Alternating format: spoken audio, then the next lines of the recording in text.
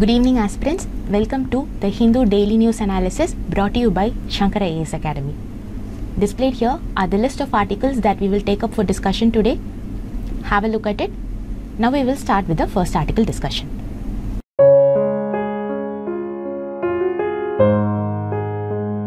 Look at this text and context article. It talks about the Karnataka-Maharashtra border dispute. See, interstate border disputes are not unusual in India. This is because India is linguistically and culturally very diverse. Apart from this, India is a very young country. We are still in the process of nation building. So it's very natural that now and then we might have some flare-ups. In a due course of time, things would settle. So when stuffs like border dispute between Karnataka-Maharashtra or border dispute between Assam-Mizoram appears in news, we must try to understand it rather than taking sides. With this note, let us take up the discussion for this article. We will first discuss about the State Reorganization Act, then we will understand the issue between Karnataka and Maharashtra. After that, we will see the issues with such border disputes, and finally we will end the discussion by seeing the ways to address this issue. The syllabus relevant to this discussion is displayed on your screen. Go through it. We will start by understanding a little bit of background. See, we know that our constitution provided for a quasi-federal government setup, right? However, national leaders at that time had a very big dilemma. The dilemma is regarding how these federations or the states should be set up. Some were of the opinion that administrative convenience should be the priority, and others were of the opinion that languages should be the basis on which the states should be established. So in order to settle this dilemma, the government formed the Justice S.K. Dar Commission or the Linguistic Provinces Commission in 1948. See, this commission was of the opinion that administrative convenience should take precedence over language for the establishment of states. Later, the JVP committee or the Nehru, Patel and Sita Ramaya committee studied the recommendation of the Dar Commission. And even they shared the same view of the Dar Commission. Following this, there were protests mainly in the southern states for the establishment of states on linguistic basis. Due to the Vishalantra movement, Andhra Pradesh became the first state to be established in 1953 on linguistic lines. Again, this issue was reassessed. The States Reorganization Commission was formed in 1953. This is what we famously call as the Justice Fazil Ali Commission. The commission submitted its report in the year 1955. Unlike the previous two commissions, this commission accepted language as the basis of reorganization. But here you should note that it rejected this particular theory of one language, one state. Based on the report of the commission, the government passed the State Reorganization Act of 1956 and an amendment was made to the constitution.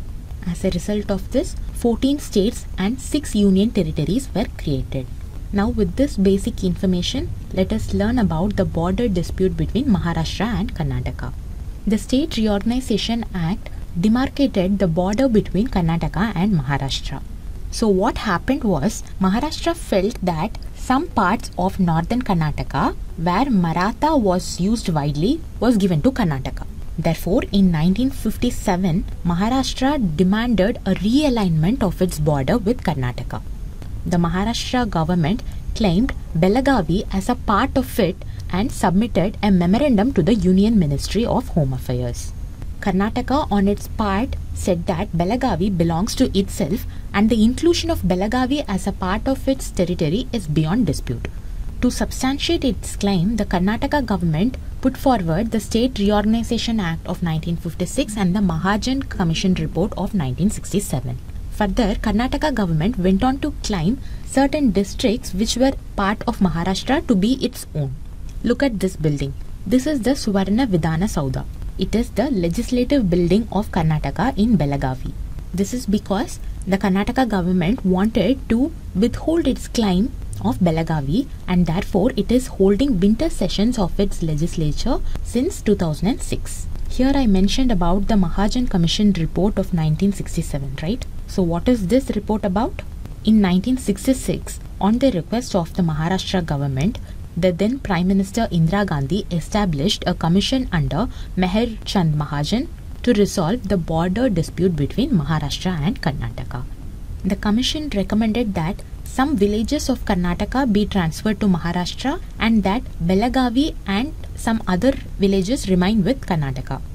See, this report was rejected by Maharashtra, but it was accepted by Karnataka. So this is the core of the border dispute that is happening between Maharashtra and Karnataka. See, currently the issue is that the Karnataka Chief Minister has claimed that Jat Taluk in Maharashtra to be a part of Karnataka. Now, the Maharashtra government retaliated by passing a resolution in its assembly saying that it will legally pursue the inclusion of some Marathi-speaking villages which are part of Karnataka into the state of Maharashtra. See, the border issues might settle sooner or later, but there are some issues arising out of these border disputes. The first major issue is the law and order problems. Oftentimes, if you see, the political parties will make use of these issues to create vote banks for themselves. They will incite people by giving fiery speeches. So what will happen? This will lead to law and order issues.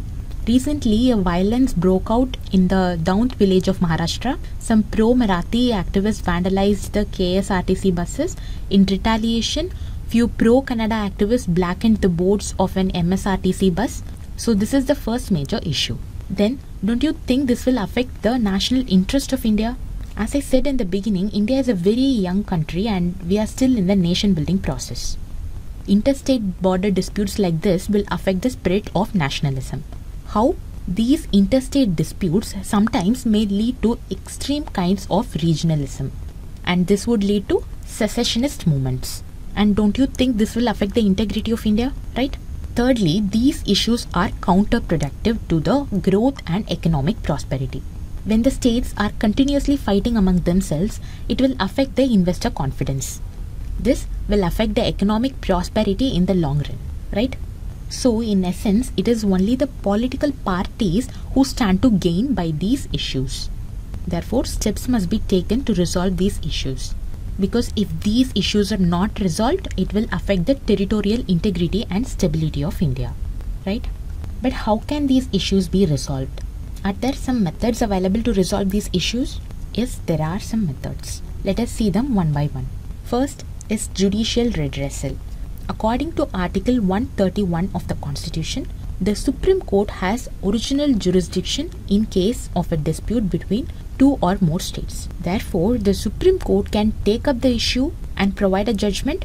So this judgment is to be acceptable to all parties involved. This will bring the interstate border dispute to an end.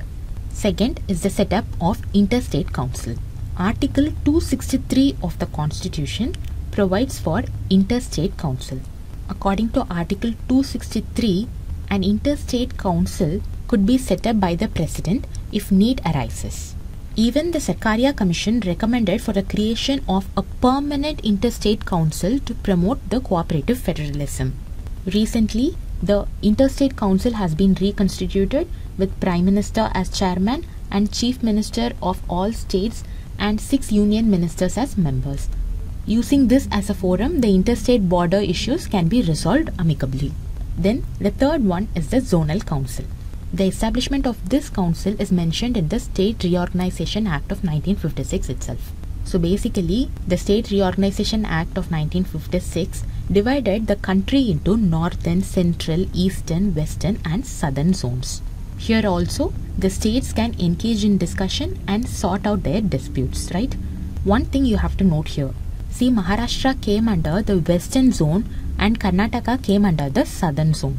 So, the applicability of the Zonal Council to resolve this particular issue between Karnataka and Maharashtra is questionable. Finally, the governments of both the states can come together and engage in talks. Here, the union government can play the role of a facilitator. This will bring about a long-term solution to the dispute. Recently, our Union Home Minister met the Chief Ministers of Karnataka and Maharashtra and asked them to form a 6-member team comprising 3 ministers from each side to address all boundary issues. These are some of the methods to resolve the interstate border dispute. So in this article, we talked about the State Reorganization Act, the border dispute between Maharashtra and Karnataka, and finally we saw some methods that are available to resolve this issue. This is all that I wanted to discuss regarding this news article. Now let's start with the next article. This is an article from the front page. It says that the Election Commission has announced the development of a prototype. This prototype is of a multi-constituency remote electronic voting machine. The basic objective of development of such a machine is to enable the remote voting by migrant voters.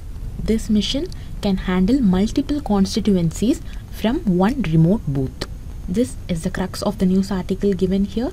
In this context, let us understand about this RVM, the need for it, and the benefits and issues associated with the remote electronic voting machine. Before that, the syllabus relevant to this discussion is highlighted here. Have a look at it. So what is an RVM, or the remote electronic voting machine?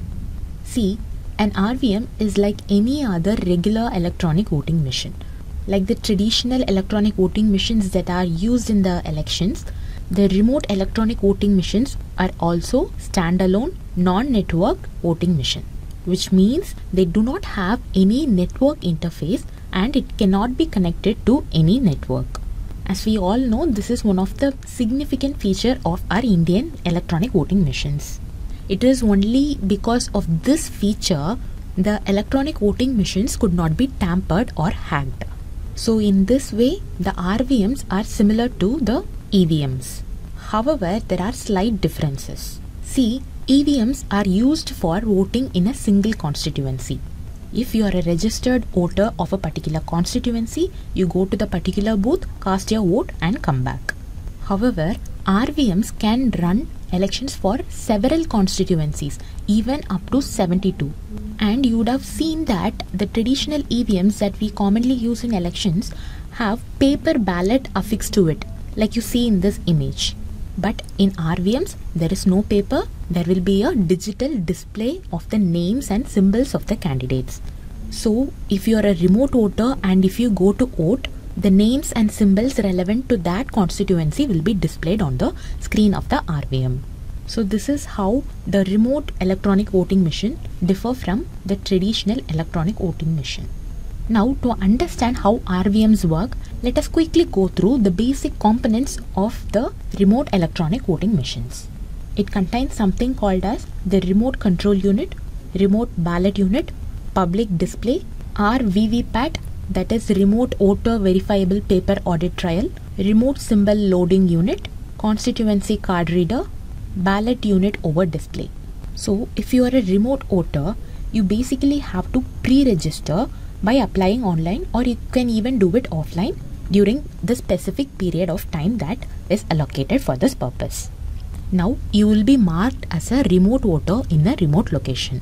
Then a special multi-constituency remote voting polling station will be set up near the place of your current residence. So on the polling day, you will go to the remote voting station.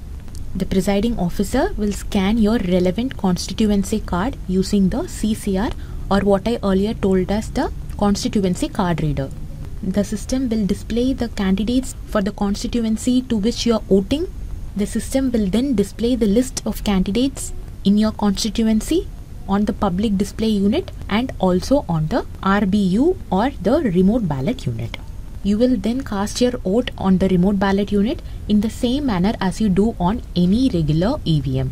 Now your vote will be then recorded along with the state code, constituency number and the candidate number. The RVVPAT prints the state and constituency codes along with the candidate name, symbol and serial number. All this is fine. But why do we need an RVM when we already have an EVM? See, the main reason for the development of RVMs is the less voter turnout. The voter turnout in the general election of 2019 was only around 67.4%. There could be plenty of reasons for less voter turnout, but one of the major contributors is the domestic migration. If we see, as per the 2011 census, there are nearly 45.36 crore migrants in India. This includes both intra and interstate migrants. Now you will be shocked to know this constitutes nearly 37% of India's population. This is because people migrate for a variety of factors including work, marriage and education. However, this problem need to be addressed. This is why the RVMs are developed. Now let us see what are all the advantages of RVMs. Firstly, the RVMs will help increase the voter turnout. It will also help the people who are not living in their constituencies to cast their vote from any remote location. Then, Election Commission can achieve its committed goal of no voter to be left behind. Election is an important aspect of democracy. The RVMs have a great role to play in this. See, everything has its own advantages and disadvantages. Likewise, there are some issues with the RVM also. See, in this article itself, it is mentioned that the Election Commission has shared a concept note on the legal, operational, administrative and technological challenges in using the RVMs. I have given here the note shared by the Election Commission. Just go through it. It is self-explanatory. In case you have any doubts regarding these challenges, post your doubts in the comment section below. It will be addressed shortly. This is all that I wanted to discuss regarding this news article. Now let's get into the next article discussion. Now for our next discussion, let us take this article. It says that the State Information Commission of Tamil Nadu has been the worst performing in responsiveness under the Right to Information Act. So the news article says that Tamil Nadu Information Commission furnished only 14% of the information that are being sought under the RTI Act. The second worst is the Maharashtra. It has shared only 23% of the information. So this is about the news article given here. In this context, let us see about the important provisions of RTI Act 2005. The Right to Information Act of 2005 provides the right for every citizen to access information held by the government or its agencies. So what this act does? It promotes transparency and accountability in the functioning of the government. Here, the citizen can request information from public authorities, including all government bodies, the state, central, local authorities, and public sector undertakings. Now we will move on to discuss some of the important provisions of the Act. Firstly, the Act provided for the establishment of Central Information Commission and State Information Commission. Secondly, the Act provided for the designation of public authorities as Central Public Information Officers or State Public Information Officers. So these officers are designated in all administrative units or offices, and they provide information to the person who is requesting the particular information, right? Thirdly, the Act provides a mechanism for the request of information. See, if you are a person who needs an information from a public authority, then it is by writing or through electronic means in English or Hindi or any other official language of your area, you make a request for the information that you seek. It is then received by the Public Information Officer and kept at his disposal. It is then sent to the Public Information Officer to provide the necessary information. The Act provides for a mechanism for the disposal of request. See, I already told you that your request will be received by the Public Information Officer, and he is the one who would provide you the information or reject the request within 30 days of the request. See, 30 days is in the case of a normal scenario. However, information can be obtained even within 48 hours if it is a matter of life or liberty of a person. Is that clear? Fifthly, it provides for the information which are exempted from disclosure.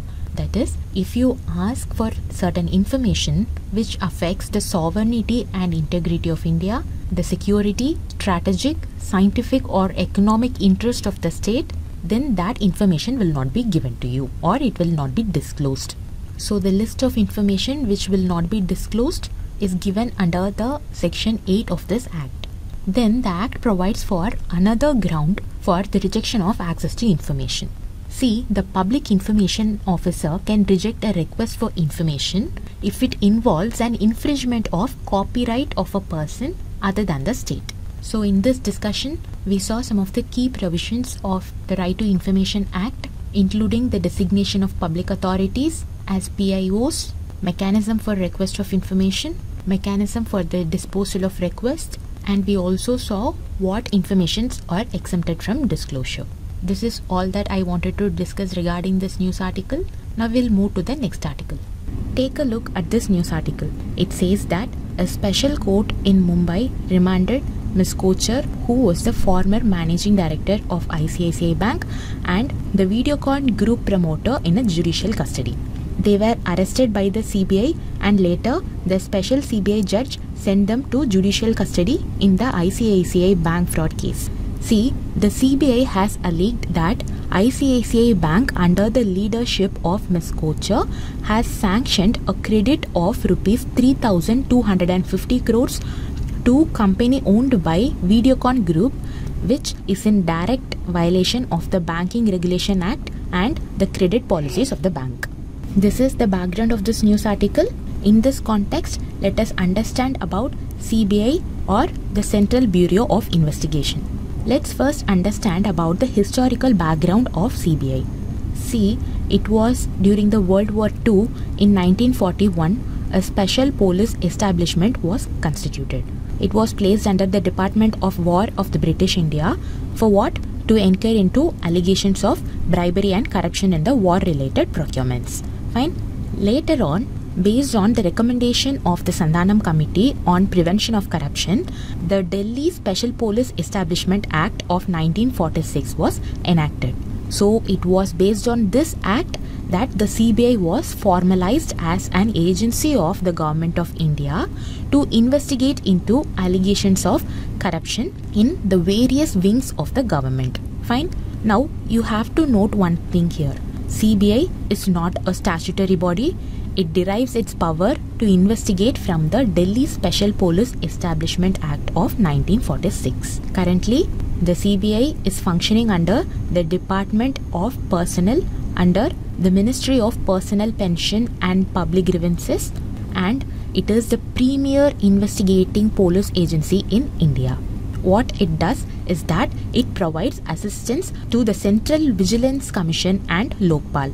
See, since this is the nodal police agency in India, it coordinates investigations on behalf of Interpol member countries. Now we will try to understand what are the type of cases that can be taken up by the CBI. First is corruption related crimes or anti-corruption crimes. Here, they investigate the cases under the Prevention of Corruption Act against public officials and the employees of central government, public sector undertakings, corporations or bodies owned or controlled by the Government of India. Then, they also handle economic crimes.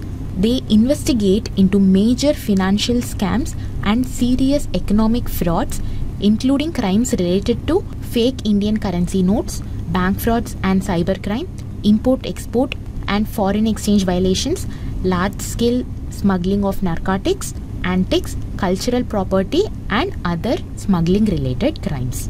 They also investigate special crimes including serious and organized crimes which come under the Indian Penal Code or on the request of state government under any other law. They also take up cases based on the order of Supreme Court and High Courts.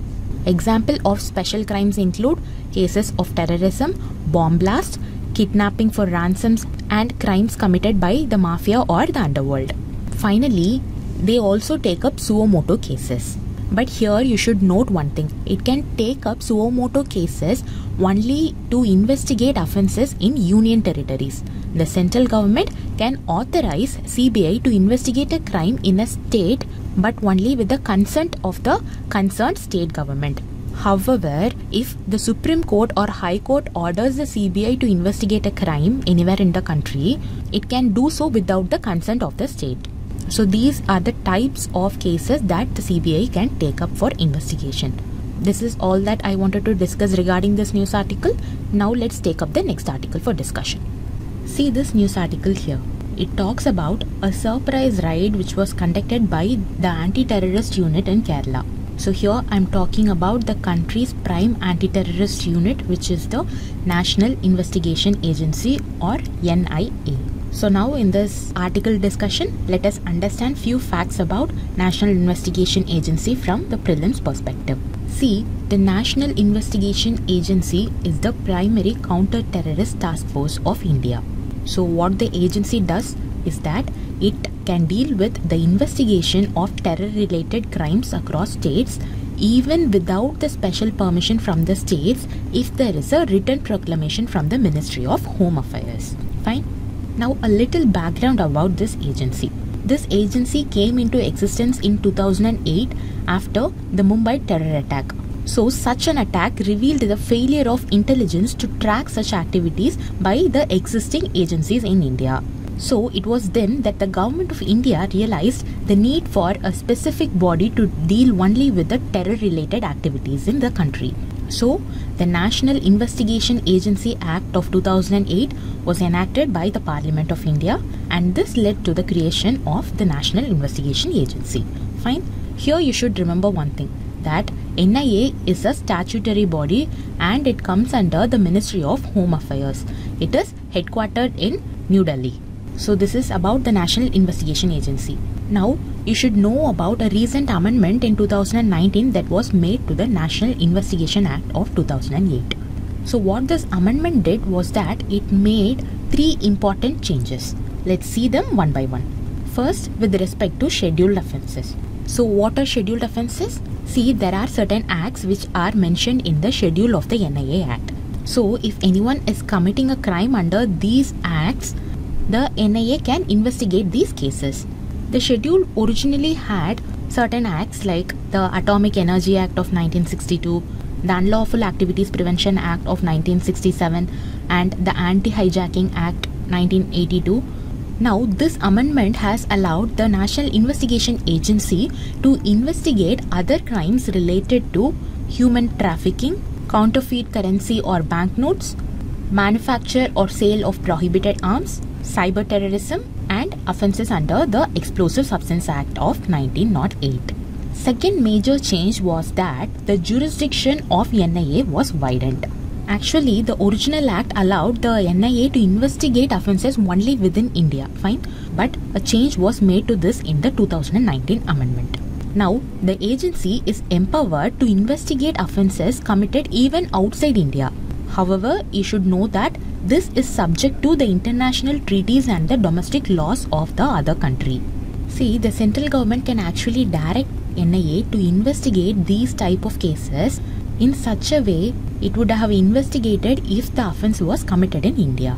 The NIA Special Court in New Delhi will have jurisdiction over these cases. Then the third major change was with respect to the NIA Special Courts. See, the 2008 Act constituted special courts for conducting the trial of offences under this Act. So what the 2019 amendment did was that it allowed the central government to designate session courts as special courts for the trial of the scheduled offences under the Act. So there is no separate court, but the central government designates a session court as a special court. For this, the central government is first required to consult the Chief Justice of the High Court under which the session court is functioning. Suppose in case more than one special court has been designated for an area, it is the senior most judge who will distribute the cases among the courts. Here you should also know that the state governments too may also designate session courts as special courts for the trial of the scheduled offences under this Act. Fine. So in this article, we discussed about National Investigation Agency, why it was constituted, and the recent changes made to the Act. This is all that I wanted to discuss regarding this news article. Now let's move on to the next article. Look at this news article from the number column. The article says that India's mineral output in October this year has seen a 2.5% rise. According to the Indian Bureau of Mines, the sector has witnessed a cumulative increase of 4% from April to October compared to the same time last year. So the minerals that recorded year-on-year growth include the iron ore and coal. This is the background of the news article given here. In this context, let us quickly go through the mineral distribution in India. Firstly, let us try to understand what is a mineral. See, a mineral is a natural substance of organic or inorganic origin. They have definite chemical and physical properties. So based on these properties, these minerals are categorized into metallics and non-metallics. See, here in this image, you can see the classification of minerals. So from the image, I hope you can understand that the metallic minerals are the source of metals. So the ores which produce these metals are included in this category. The metallic minerals are again classified into ferrous and non-ferrous metallic minerals, right? Ferrous, as you know, refers to iron.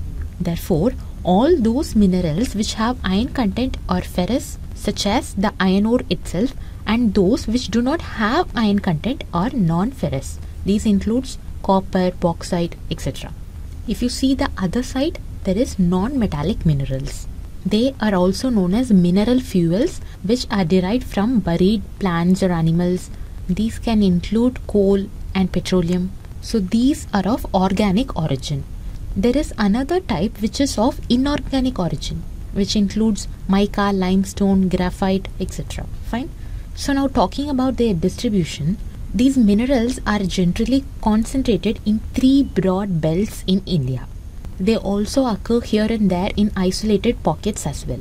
First, we will see about the northeastern plateau region.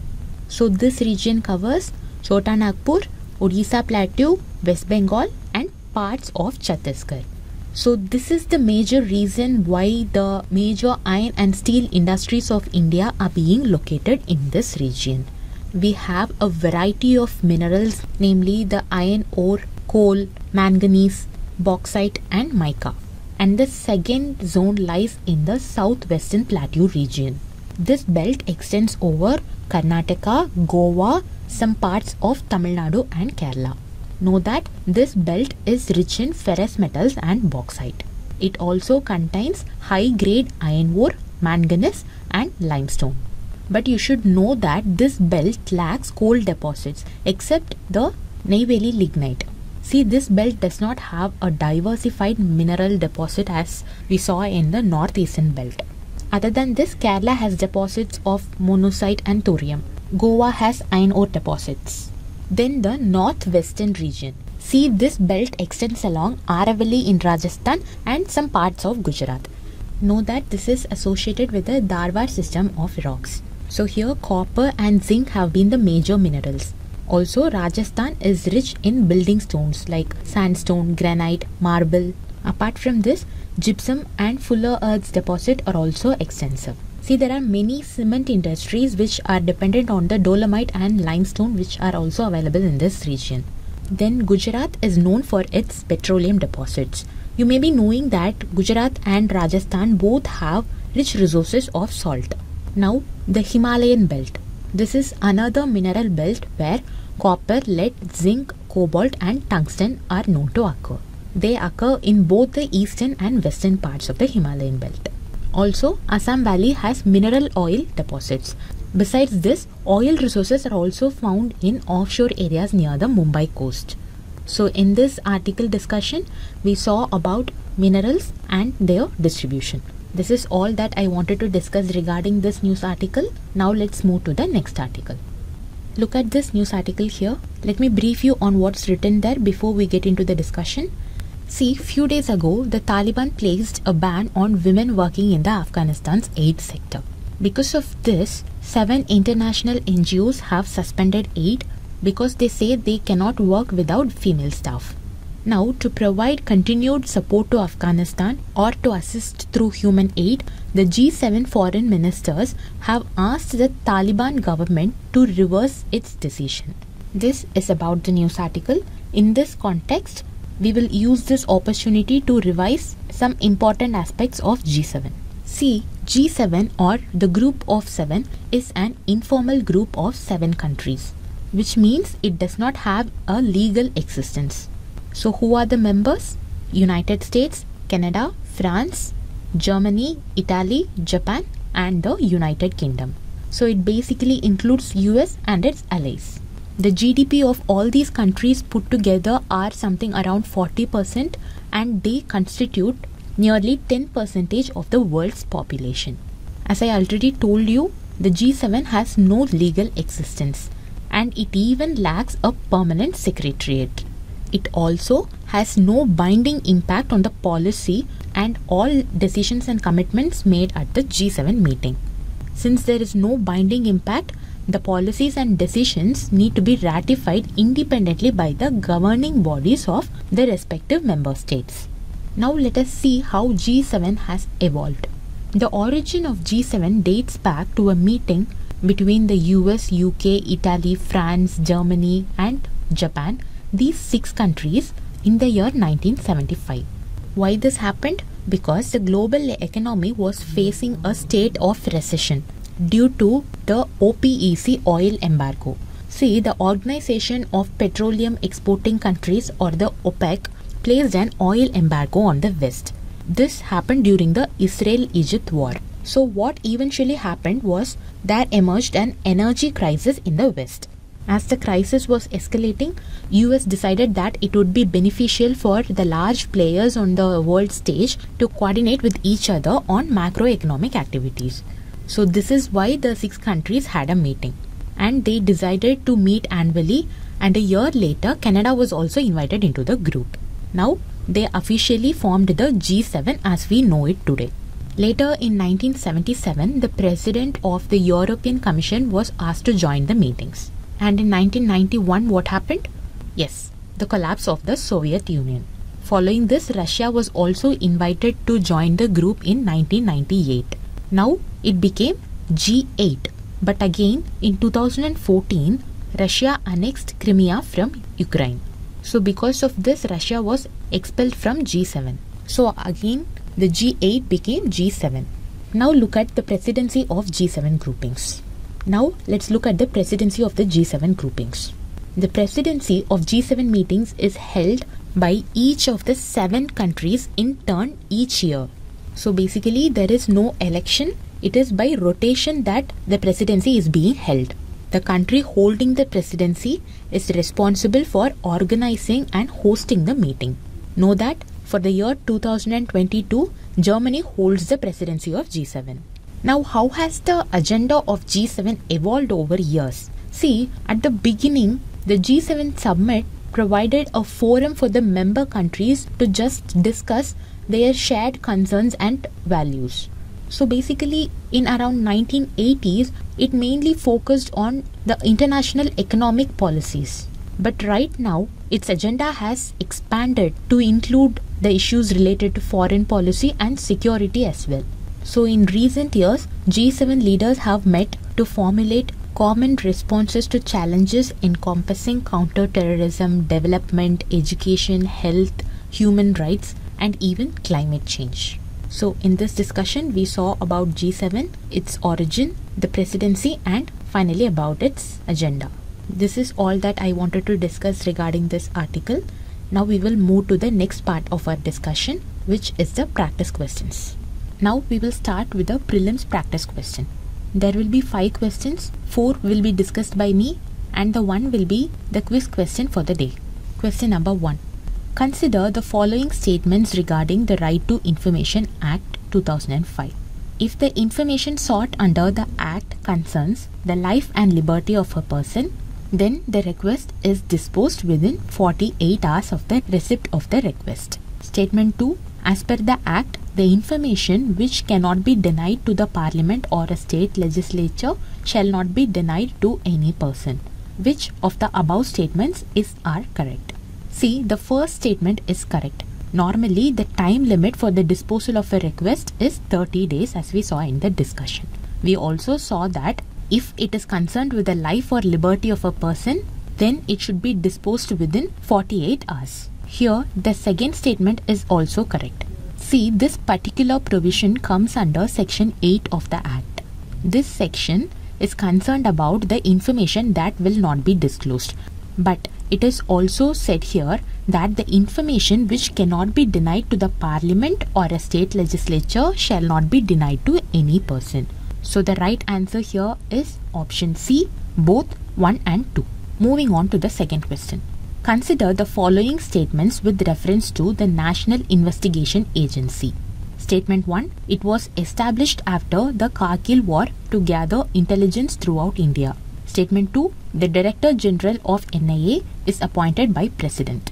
During the discussion, we saw that the National Investigation Agency was formed in the aftermath of the Mumbai terror attack. So the first statement is incorrect. Also know that the NIA is headed by a Director General who is appointed by the central government. His powers are similar to the powers exercisable by the Director General of Police in respect of the police force in the state. Therefore, here the right answer is option D, neither 1 nor 2. Question number 3.